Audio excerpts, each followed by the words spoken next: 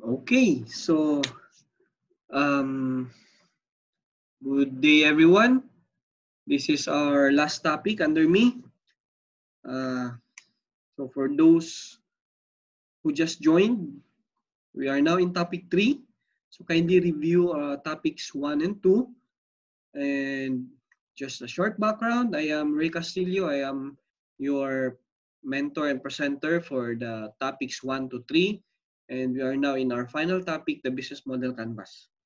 So without further ado, let's proceed.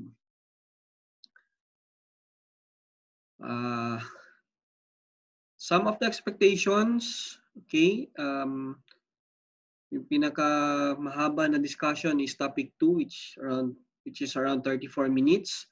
But I hope this one will be at around 30 minutes lang.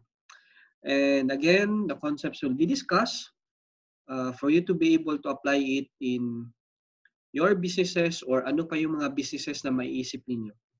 Again, the concepts are important para hindi kayo mawala.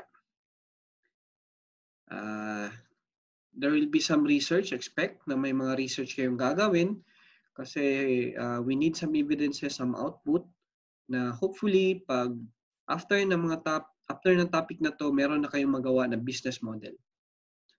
Then after the discussion, there might be some mentorship or at this point, maybe we're already assigned by the TBI sa mga mentors. And we may have different views, but the bottom line is this is for the improvement of your businesses. Okay? So as a review, topic 1 talks about market validation. Yung topic 1 also discuss part of the business model canvas, which is the customer segment. We did ask why. When we talk about segments, these are the possible buyers. However, the best thing to do is to look for the target market. Sino ba yung mga buyer talaga ng product ninyo? Then, the topic 2 discuss the value proposition canvas, wherein you learn the customer profile on your right side and the value map on your left side. However, the important thing is what's that in between. The two should fit, meaning your value map should fit kung ano yung needs and wants of your customers in the right side, which is nandyan yung gains at yung pains at saka ano yung mga jobs ng mga customer. I also created an example of how to convert the results of your value map into in a paragraph form para maisulat nyo dun sa value proposition as one of the components of the business model canvas. So let's start. So the topic 3, final topic under me is about the business model canvas. This is nagising si Bixby. Anyway, this is the model that was presented, or the canvas that was presented by Osterwalder and Pignuer. So the references, kung gusto niyo magbasa talaga ng book, the business model canvas by Osterwalder and Pignuer.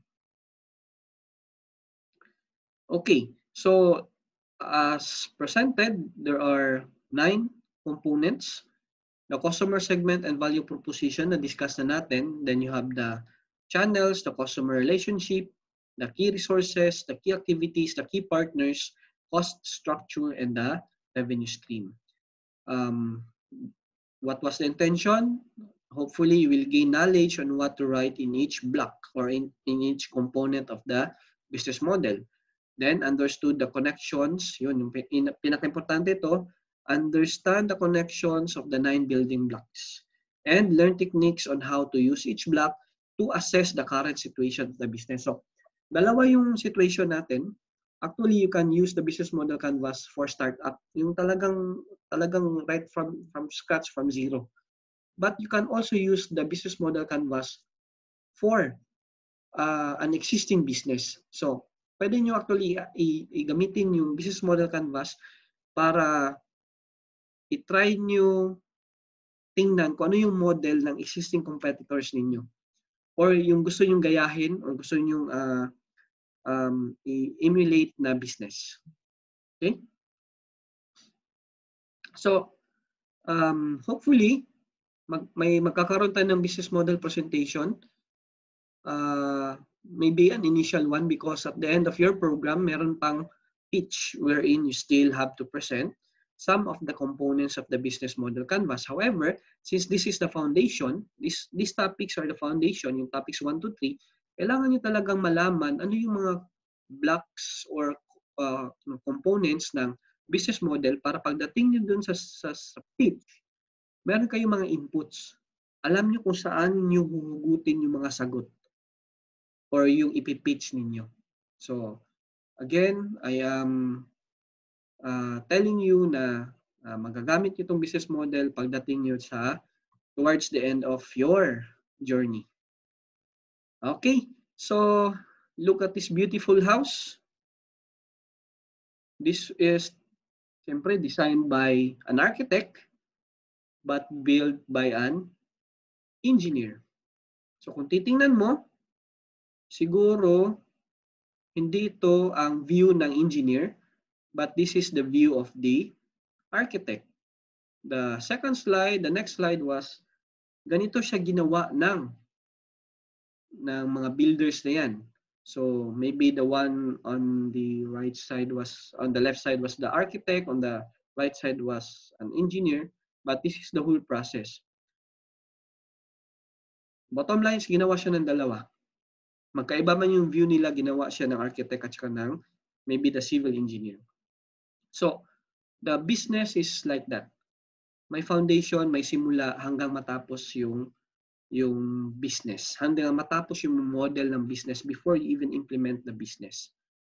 So, yung iba, ginagamit yung business model canvas as a way, as a guide before they implement their business. So, question now is, what is a business model canvas?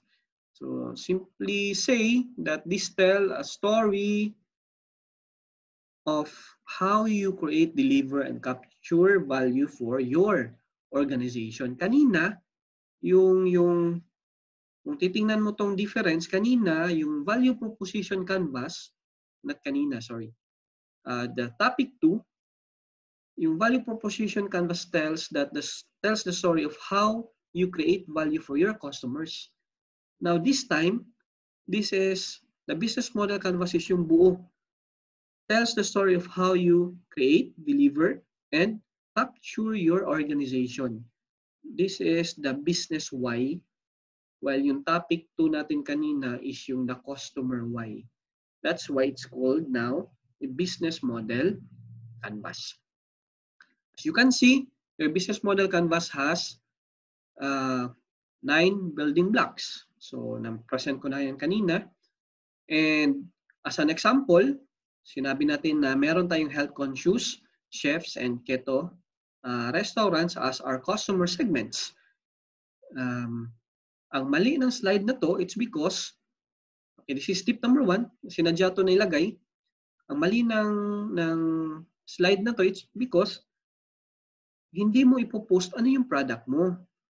Ay ipopost mo sa value proposition is kung ano yung i-offer mo again to the customer.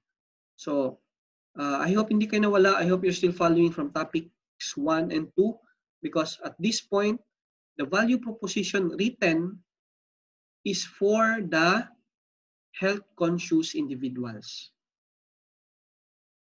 If you review my video in topic 2, sinabi ko dun, yung keto at saka yung isa is pwede nyong gawa ng value proposition canvas. Pwede nyong isalang sa value proposition canvas.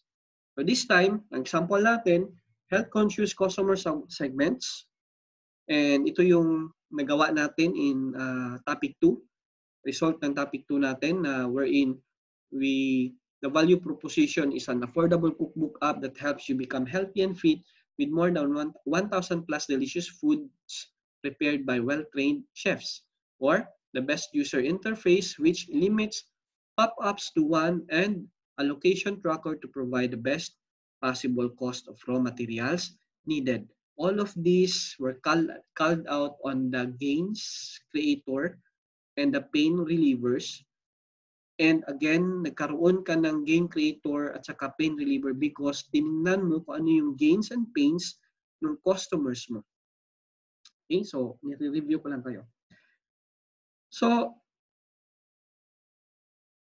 ang tanong ngayon is, how do you deliver yung value proposition mo dun sa target market mo or sa customer segment mo? And that's what you call channel. So the channel describes how an organization communicates with and reaches its customer segments to deliver the value proposition. So there are ways. So pwedeng through your sales force, pwedeng web sales, pwedeng may sarili kang store. So medyo hindi na siya good ngayon because of the pandemic. Then you have partner stores. Then pwedeng meron kang wholesalers. Then bakit po siya kailangan? Kasi nga you need to raise awareness. You also need evaluation by the customer. So see, this is still a business model, but if you implement this business model, andyan pa rin yung evaluation by customers. Eh, di ba't yan yung topic 1 natin, market validation? Even nga tumatakbo yung business mo, nasa launch stage ka na, you still need the help of the customers to improve your business or to improve your product. So that's 1. Number 3, know what specific products, customer segments they are buying. So yan, malalaman mo yan through this channel. Then deliver your value proposition, that's the main. Then post-purchase customer support. After channel, let's say for example, nilagay natin Salesforce and web sales. Tapos na tayo. The next one would be, how are you going to maintain yung customer segments ninyo? So, it describes the type of relationships an organization establishes. So, kailangan yun ng relationship with your customer segment. How? Provide help during sales process. Pwede yung ganun. Provide after-sales services, dedicated personal assistants, like for example, ginagawa sa bank. Meron yan silang mga dedicated personal assistants. Then we have self-service, all are already provided. And you have customized services, so fit mo sa ano yung gusto ng client pagdating niya dun sa store mo, or ano yung gusto, meron siyang i-check, ano yung gusto nila, then gagawin ng business. Then create online communities, engage customers to assist in product design. Bakit mo siya kailangan? Because you need to acquire customers or you need to retain customers. So it's also needed to boost your sales. So that's your customer relationship. The keyword there is, how are you going to maintain? So example, in our customer relationship, we may provide after-sales services, online communities for health conscious, and customized services. So kung gusto nila ng salad na okra lang lahat, okay, walang problema. That's customized service. So that's an example. The next one is your revenue stream. Ano yung revenue stream? Represents the cash a company generates. Pag gagawin mo lahat yan, yung nasa up sa right side, then for sure, magkakaroon ka ng pera. And this may come from sale of a product, or paggamit ng product, or meron kay mga usage fee, or kung merong subscription, or lending, renting, leasing, and kung nagpaparenta ka, kung may pa-licensing ka, brokerage, or advertising fee. So it's up to you. However, be careful using advertising fee as a revenue stream. Kasi baka ang example kasi natin is cookbook app. So kung merong mag-pop up, Kasi sinabi natin dyan na may isa, limit lang sa isa. Siyempre, kung magpapa-advertise siya, dapat may ma-earn ka. So, part siya ng revenue stream mo. Okay? So, why? This is to generate cash, know the contribution of the product to the whole product portfolio. Okay? And know how much customers prefer to pay or currently pay. So, tingnan nyo guys kung ano yung pagkakasunod ng discussion ko. I started with customer segment. Then, ano yung may offer nyo sa customer ninyo? That's a value proposition. And the next one was the channel. How do you deliver? The next one is how do you maintain, which is the customer relationship. If you do all those things, you will earn, and that's a revenue stream. So, ang example natin dito is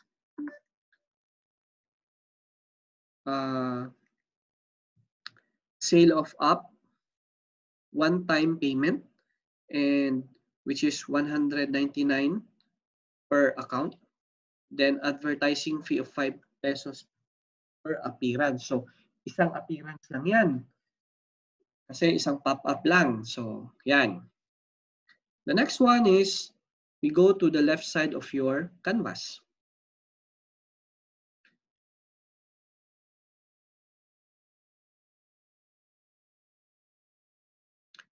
The next part is your key resources. Yung key resources natin, ito yung mga resources needed for you to be able to, again, deliver and maintain your customers. So, yung word na deliver relates to channel. Yung word na maintain relates to relationship. That's why in this case, the example was, magkakaroon ako ng computer equipment, I'll have some video recording equipment, then I have some office and a sales force of 2. Kasi related dun sa channels at saka sa customer relationship. And the activities that I will be doing is, of course, creating the app, selling the app, communicating with the customer segments, that's part of channel, training Salesforce, web app, training Salesforce para naman yung mga Salesforce natin, alam nila paano bebenta yung product, and web and app maintenance. So, may mga examples na ganun sa activities. Then, you have the key partners. Ano ba yung key partners? The network of suppliers and partners that makes the business work. Most probably, hindi kaya natin na mag-start agad ng business without partners, without the help of other institutions man yan or individuals. So, this can be through strategic alliances or competition. Nangyari to sa last batch, yung first batch. Yung isa meron siyang product na kailangan niyang i-advertise. Yung isa is nagpapa-advertise ng product through yung mga monitor na pwede niyang i-post kahit saan. So, nagkakaroon ng collaboration, so competition. Then you have some joint ventures, then supplier relationship. Bakit ito gagawin? Siyempre, kailangan mo ma-optimize and kailangan mong ma-optimize yung reach ng business nyo and the economy of scale also. Then, you have the reduction of risk and uncertainty, and of course, acquisition of a particular resource and activities na wala ka na baka pwede mo makuha sa kanila. So, that's key partners. So, in our example, pwedeng si USeP-TBI, which is now helping you developing your product, improving your business ideas, and hopefully will be able to launch your product successfully. So you have USeP-TBI as an example, the DTI and the DOST. Okay, the last component of the business model canvas is the cost structure. Ito yung mga cost incurred to operate a business. Lahat ng cost na may incur nyo if you operate this business. So, simply list the cost that will be incurred by the business para alam mo kung ano yung cost and ano yung mga resources na makikita mo kung ano yung mga resources na medyo magastos to, mahal. And pwede ka makapag-adjust. So in this case, let's try, meron kang in your investment, purchase ka ng computer and video recording equipment, you have the office construction and with kitchen, you have the monthly cost or variable or fixed, which is the salaries of employees and transportation expenses. So if you look at it, now we have created a picture of your business canvas. But wait, there's more. So baka hindi nakita, palitan natin to. But wait, there's more.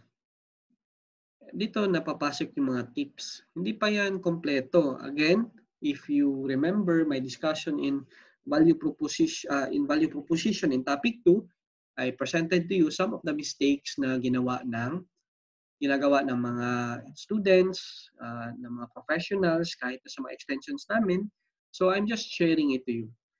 Tip number 1, look at the connections of each components. Kailangan makita mo yung connection. Bakit mo yan inilagay kung hindi naman siya connected sa other components? Connected na ba lahat? Okay?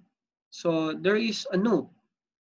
Let's assume, my notes sa lower right, let's just assume for the meantime that the items in the right side of the canvas are okay. Okay? The right side, these are the customer segment, value proposition, channel, customer relationship, and the revenue streams. So,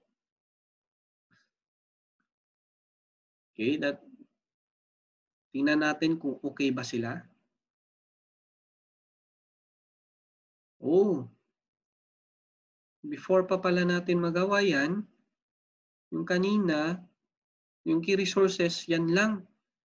Meron pa palang chef, web specialist, and or layout artist, after sales, for FB maintenance and customer service staff, kitchen, for demo, videographer, patent, marami pa palang kailangan.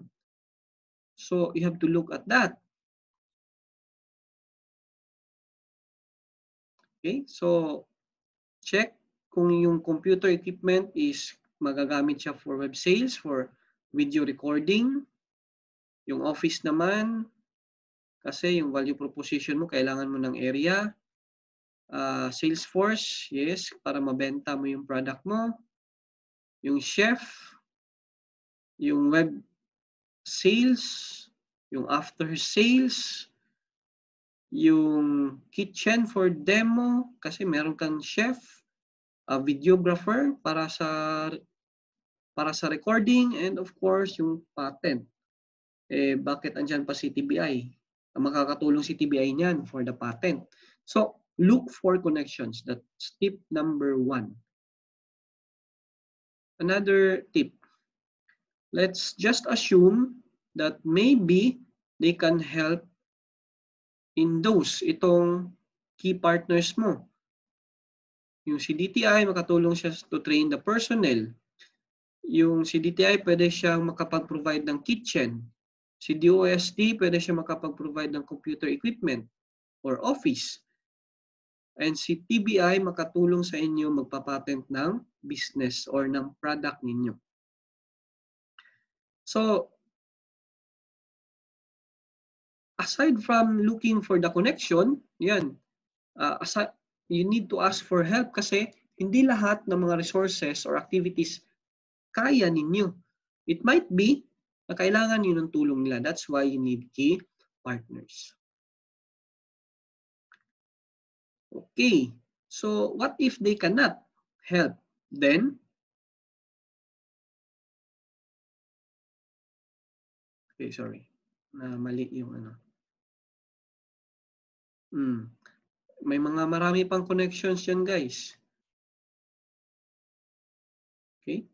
Ang tanong dyan, what if kung hindi sila makatulong? Anong gagawin?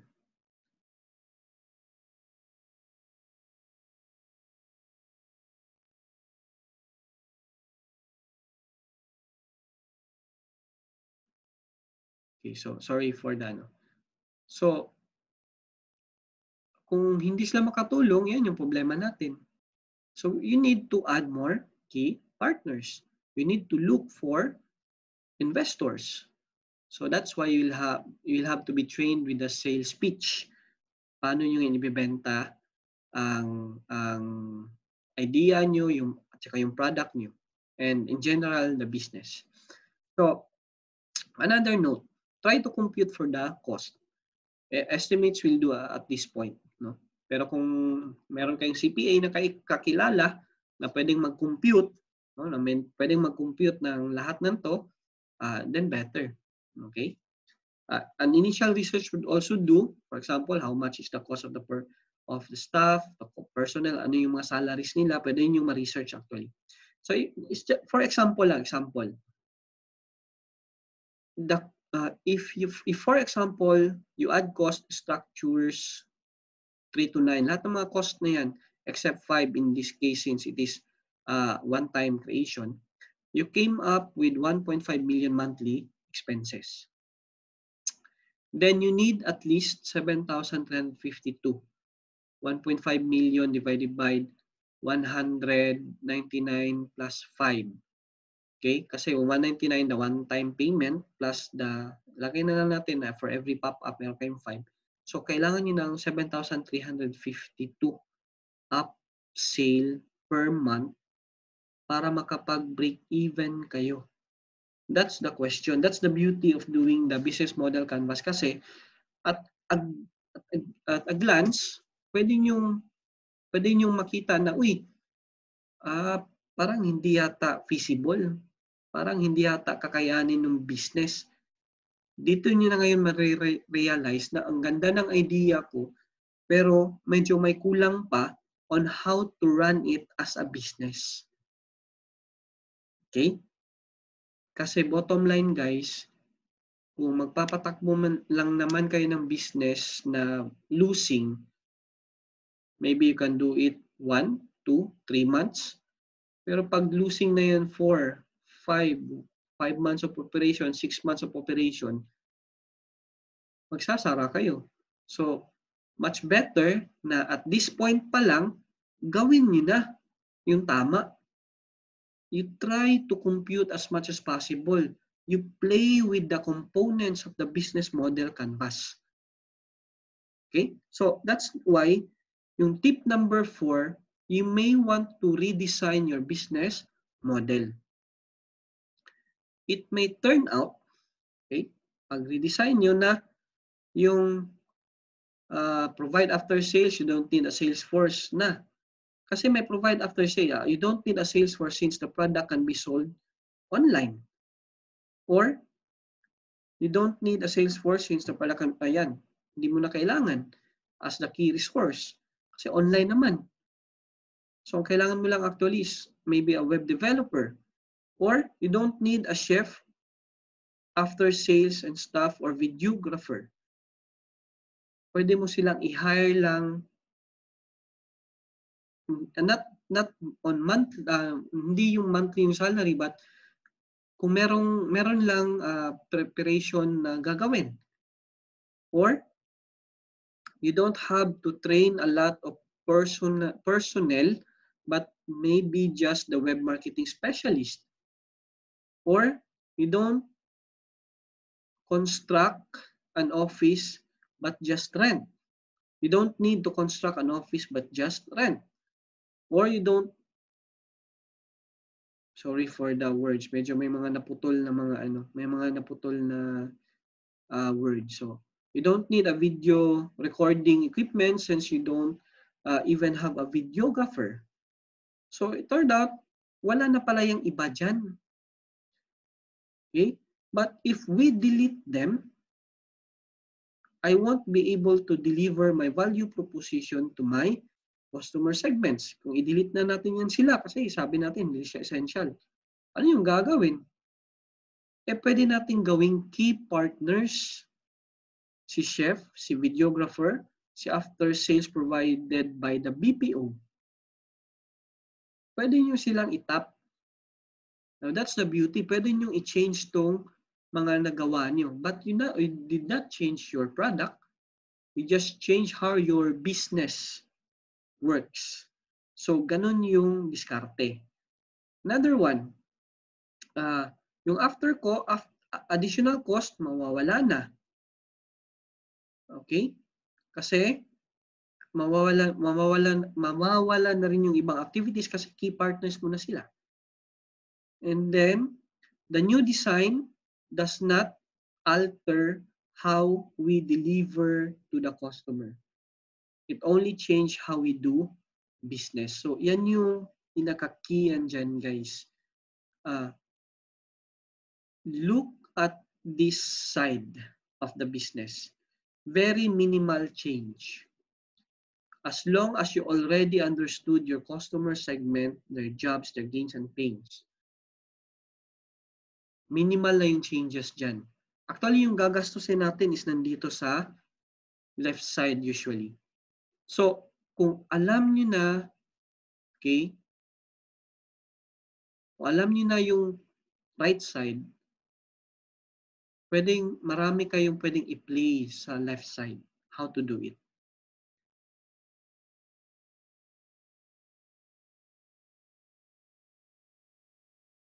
Okay? So,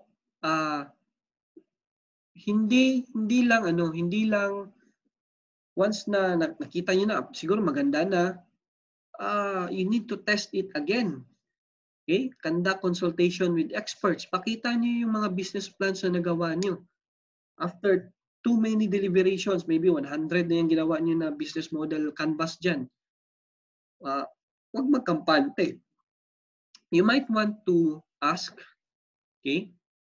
Ask experts kung may ibang view ba, titingin kung ano yung pagkagawa ng business model ninyo.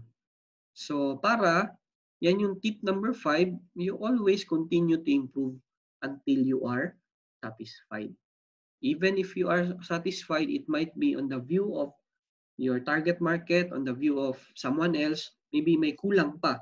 So always be open-minded for the improvement of your business. Okay, that's tip number 5. So, bottom line guys, kanina, pinresent ko sa inyo yung bahay na ginawa ng architect at saka civil engineer. So, why do we really need to study this? You have the architect, you have the civil engineer. Let's say that the design is for the architect and for the technology is for the civil engineer. Bago niya mabuo yung bahay, bago maging maganda yung output. In this case, kasi business tayo, you need the two components. You need knowledge about business, and paulit-ulit kong sinasabi, you also need to understand your market. Saan kayo dyan? That's you. In the middle, you are that diamond shape. Because at the end of the day, you are that diamond in a rough. You are that entrepreneur. That's why you go entrepreneurial. Okay, so thank you guys. I hope you learned from topics 1 to 3. And if there are questions, clarifications, that the USeP-AGILab-TBI can give you my contact details for you to be able to contact me. But I'm sure there are a lot of mentors na pwedeng magturo sa inyo. May mga advisors kayong pwedeng pagtanungan kung paano. And we all hope for the best and for the best of your businesses, for your product, and for the success also of the incubation program of the USeP-TBI. Thank you. God bless. Stay safe. Bye-bye.